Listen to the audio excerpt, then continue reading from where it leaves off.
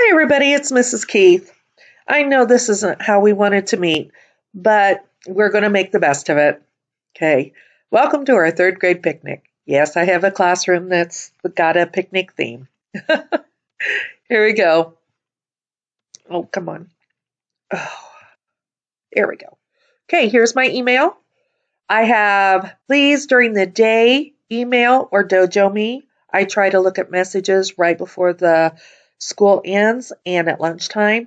So if you send me that, I will try to contact you as soon as I can. If you want to contact me by calling me, please call me after school from like 3. I'm usually there till 5. From 3 to 5, that is the best time to call me. Luckily, everybody has signed up for Dojo. All the households have signed up for Dojo. I'm going to be sending all the classroom newsletters, reminders, basic information through Dojo. If you still want it, an email through Harmony, you have to let me know.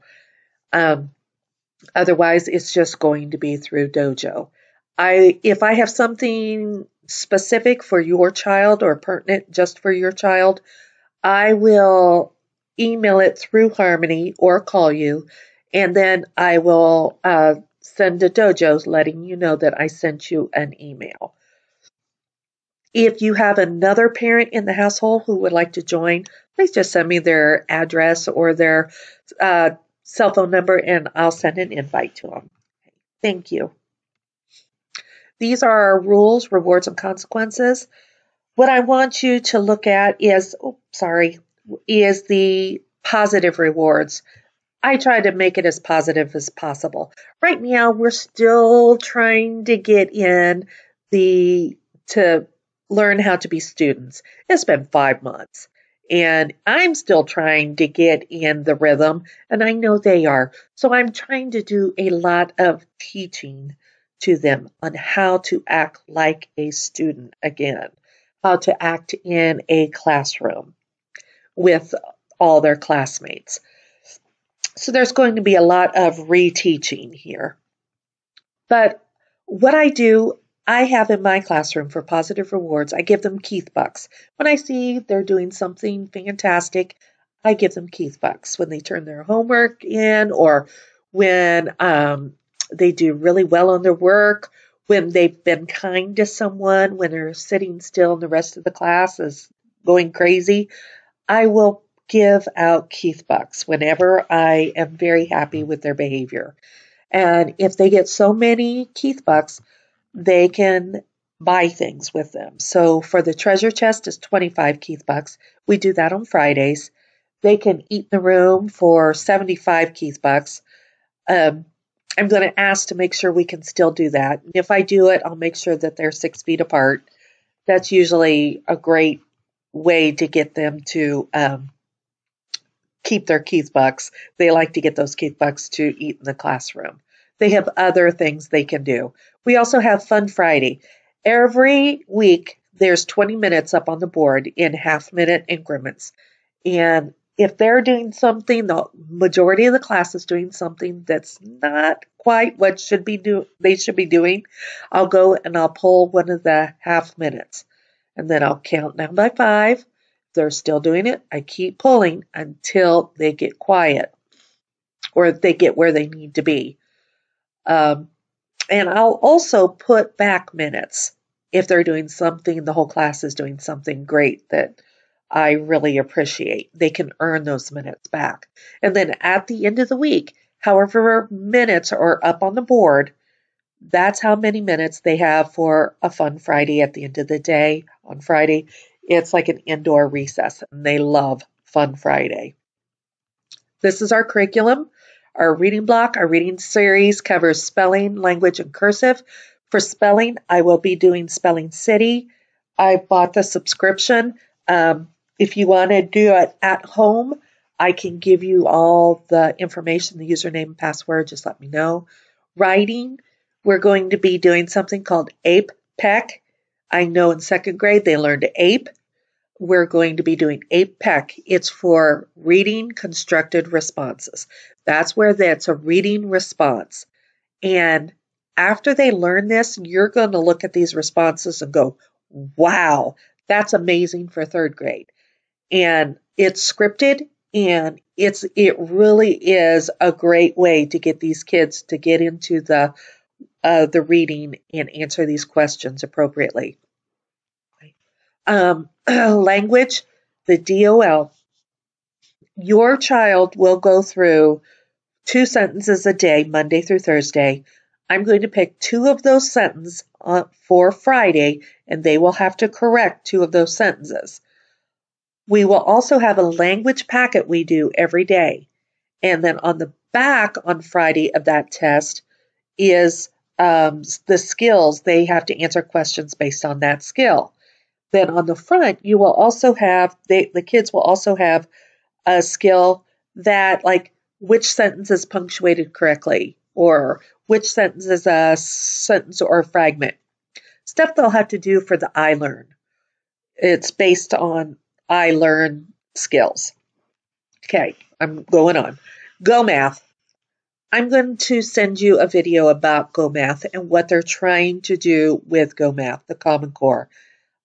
My husband and I still get in arguments about it. He's like, just teach them how to do it. Well, what they're trying to do is they're trying to get them to do number sense, to understand numbers. Why do they do that algorithm? Why do they add those two numbers? Why do they multiply those two numbers? And then how do they do it? And I'm trying to get the kids to understand that with math, there are so many different ways to solve problems. It's so fun to sit there and say, okay, here's the problem. Hey, now how did you solve it? Now, wait a minute. How did you solve it? Now, how did you solve it? And you would be amazed how many different ways these kids come to the same conclusion. And the way they do it is right. I'll send you a video. There's this great video I want you to see about this. I don't want them just to know the algorithms. I want them to understand why those algorithms work. Okay? Science will only be taught in the second semester. We won't even have it before Christmas. Okay, social studies will be first semester. Science will be second semester. Success period is when we will get together, and this is where the kids will be working individually based on their needs. I will pull small groups as needed.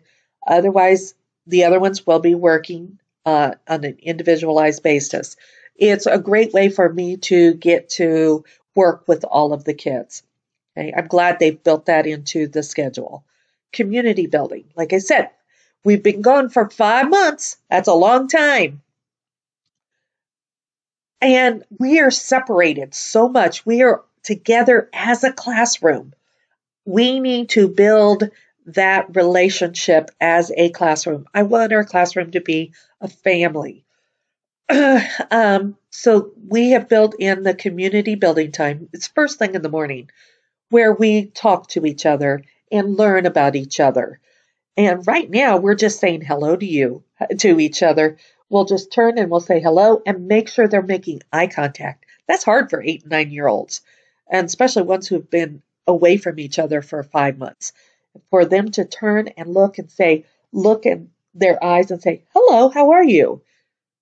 That's a skill that they are learning right now. So you can practice that at home.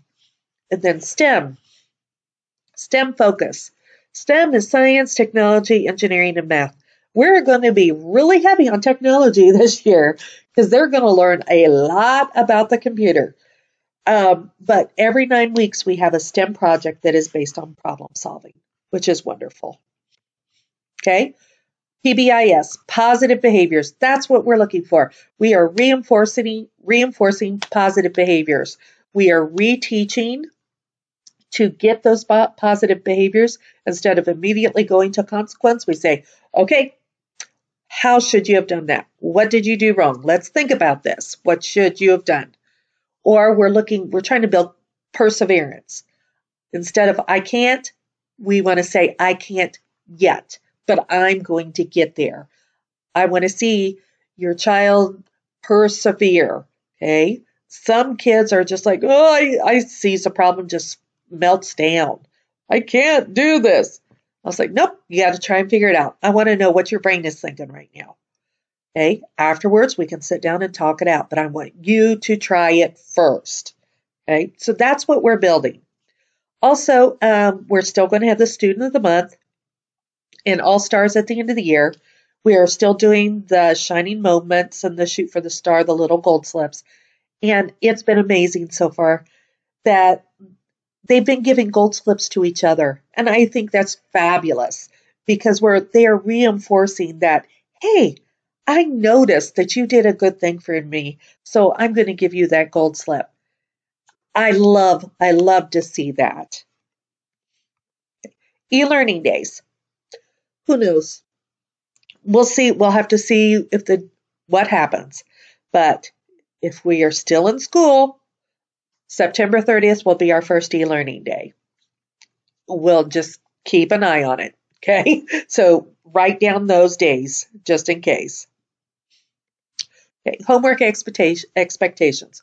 Homework will be given. It will be given Monday through Thursday. I do not give it on the weekend ever. Spelling, always go over every night if you can. Like I said, I've got Spelling City. If you need the username and password, I'll gladly give it to you. Math Facts and Reteach, that will be on Monday, Tuesday, and Thursdays. That math will be given on Mondays, Tuesdays, and Thursdays. And then I always do reading on Wednesdays because I want you to not only know what your child is learning in math, I want you to know what they're learning in reading and be able to see the stories and what their level should be at that time. Okay, so they'll have to read a passage to you or with you. You can help them and then answer questions at the end. Okay, homework will be reviewed. Okay, homework not completed will be given an incomplete, or I'll make your child spend 5 minutes at recess doing it or during Fun Friday. If they don't turn it in, they're still going to get it done one way or the other. I've had a lot of kids say, I didn't get my homework done, or my parents took the homework out of my backpack. Well, please just remind your child, make sure it gets in their backpack. It really is your child's responsibility to make sure it gets there. But at this age, it's good to give them a reminder. And I will, from now on, I've got a sheet that I can do a homework check-in. When they come in the morning, they put their homework down and I can check in if they've brought it in. I'm going to be doing that. And if they don't have it, then I can remind them myself to turn it in. Okay, Harmony. You can check Harmony for current grades. You can set alerts for grades. I'm not sure how to do that because I don't have the parent end on mine. All my kids are 30, from 25 to 32 years old. I don't have Harmony. So, but I can find out for you. If you don't know how to set the alerts, let me know and I will find out. Okay. The weekly assignments will be entered on Monday. It may be very late on Monday, but that's my goal, to get them in on Monday every week. Okay. Midterms will not be sent out. So please, please, please be checking your child's grades weekly. Yeah, I don't want you to be surprised at the end of the year because at the beginning of the year, I do a lot of, okay, let's go through this together. Then we work to, nope, you get it done yourself. You can do this. Okay. I'm trying to build their independence. And in that building, their grades may change. So I want you to be aware of this. Okay. I want to get them ready for the more independence in 4th grade. Okay. So that's why I do it. I'm trying to wean them from my help. Okay. Vacations. For 1 day absent, you're allowed 1 day to complete schoolwork. 2 days absent, 2 days to complete the work. Okay. Please just have your child bring it in and I will check it. If you're going to miss for vacation, you need to get a prearranged absence form and I'll send it with your child. and then you can send it back that for the office to know. Um, and if you're going to leave for vacation and would like your child's work beforehand, please, please, please give me time to do it. Give me ample time to get it together. That's all I ask. Okay. All right. COVID. We are trying so hard. It's hard for eighth graders, or for 8-year-olds, sorry, 8-year-olds, 9-year-olds to keep the face masks on and to keep the social distancing. We're trying our very, very best. The only times face masks aren't worn are when we're sitting at our desks, we're facing forward. I will give them that break. I'll say, okay, you can take your face mask off just for a break. But if you move, you're supposed to mask. We sometimes forget, but we're trying. And I love the accountability because their friends will say, hey, face masks. They don't have face masks on during PE, recess, or when they eat or when they're sitting forward at their desks. Other times, they always have it on. Please try to keep those clean every day. If you need another face mask, let me know. We have some available at school. Same with the water bottles. The water fountains are taped off. They cannot get to them. Now, we only have 2 water bottle filling stations. They are expensive, so we only have 2.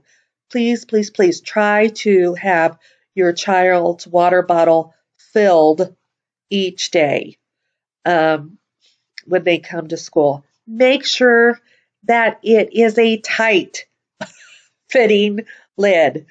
I don't know how many water bottles have exploded in backpacks so far. So you can put it on the outside of the backpack if there's a little pouch, something or some kind of container to make sure that the water bottle is safely sealed. Thank you. Okay. Now, each student has a basket.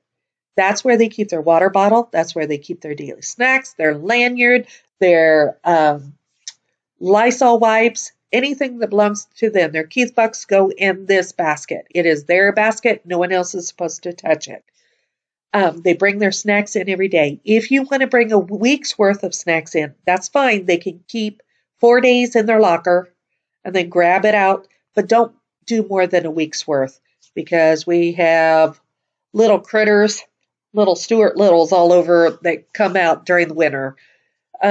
So yeah, just keep them separate and individual. And right now, I've had a supply of snacks, and I've had a few parents bring in some snacks. I have to hold it for 72 hours if you want to provide some snacks. But I don't want your child to rely on that. Okay.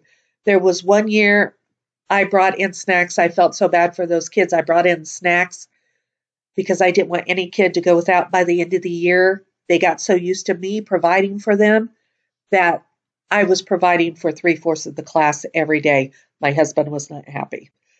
So try to get in the habit of asking your child, do you have your snack? Okay. All right.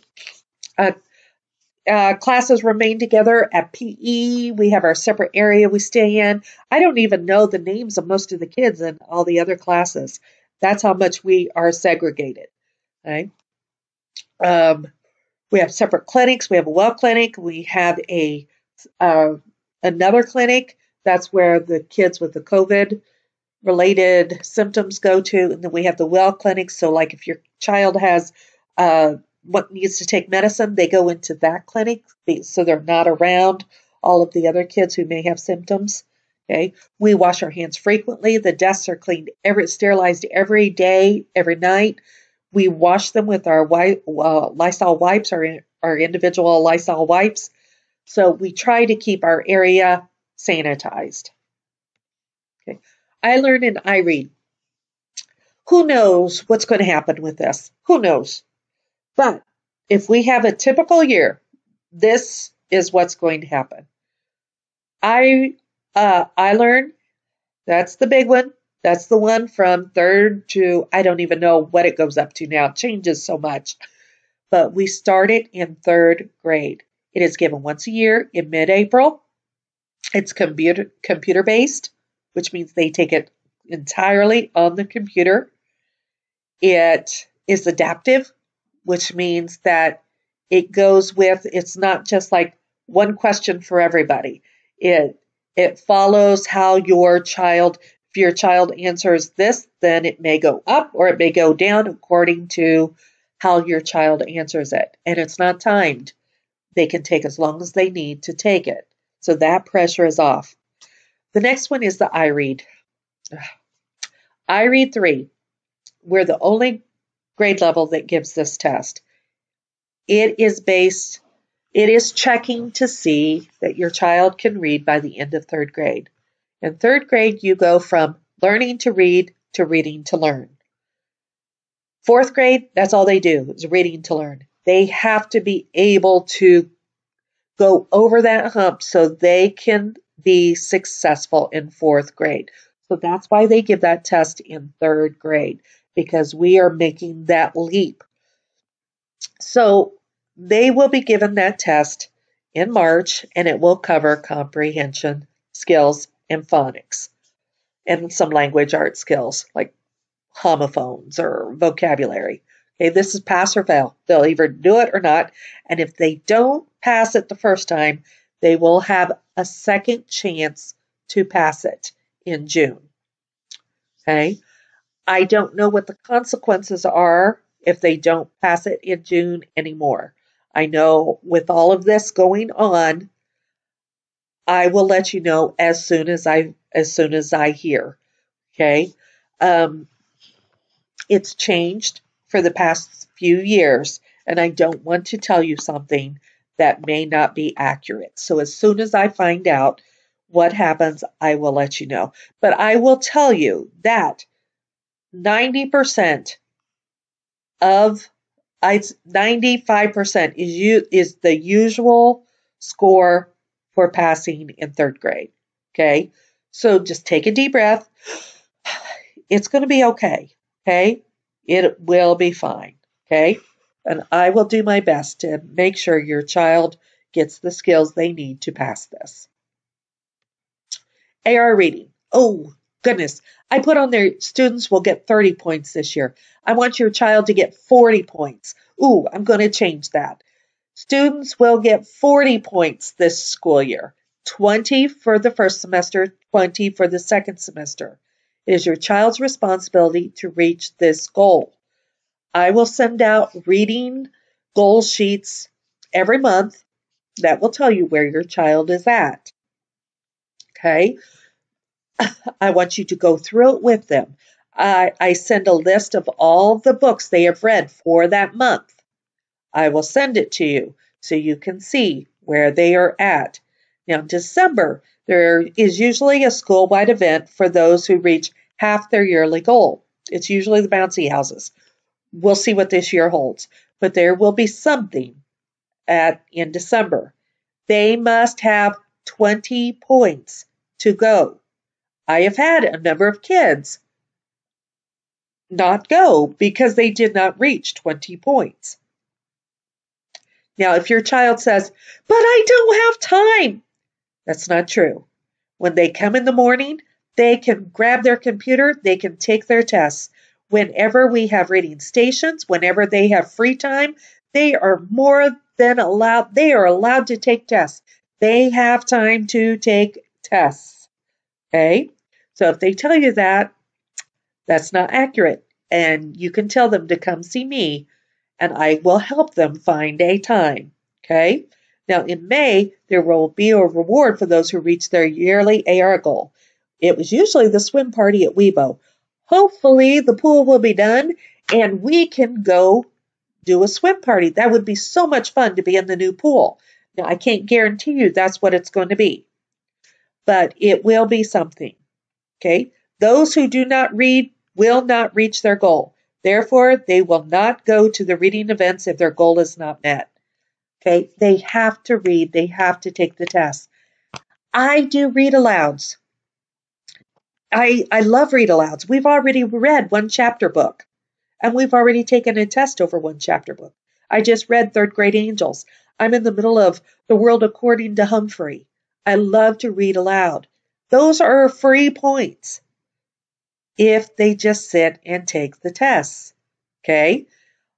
Also, we take tests over all the the bi-weekly tests and the leveled readers. I'm giving them a lot of opportunity to get points. Okay? They they need to take some tests on their own also. Okay? It is their responsibility. Right. Extras. Right now, all field trips are canceled. I know! It kills me. Field trips are canceled until further notice. Snacks, students bring their own, and there are no volunteers until further notice. That kills me because I love to have parent volunteers come in to help me make copies, to laminate, even to work with the kids.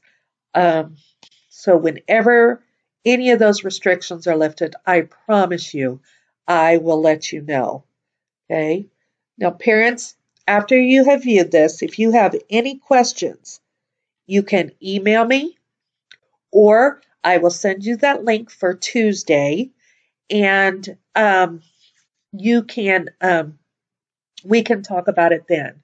The link is going to be for everybody, so it may be a question everybody has. That will be great. If you just have a personal question, you can just email me and I will try to contact you later. Now, if you ever want to contact me, just let me know, okay? And if you want to have a call, just or any concerns whatsoever, please let me know, okay? I would much rather hear it from you than to see it on Facebook. If there's something that is concerning you, please come to me first.